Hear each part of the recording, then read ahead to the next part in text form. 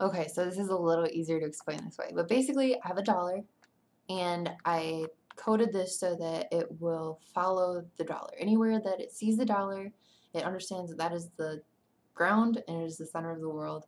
And so I built a 3D world on top of the dollar digitally. So now if you have the app, you look through it just like a camera, but you see dollar dragons. So this is what happens. There we go.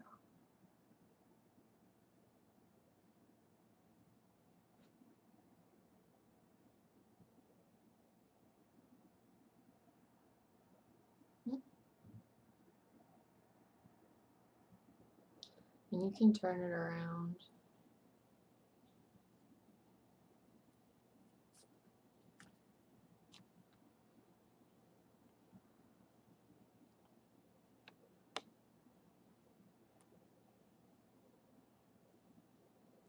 And you can actually, like, you see how it disconnects if oh, it's not disconnecting right now. You can do one of those.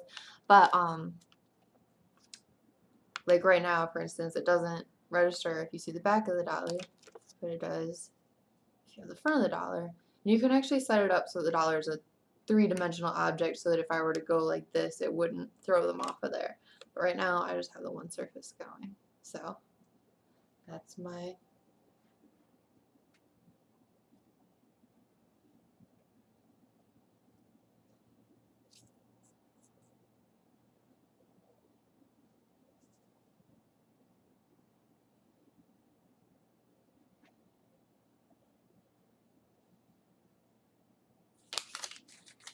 ta-da!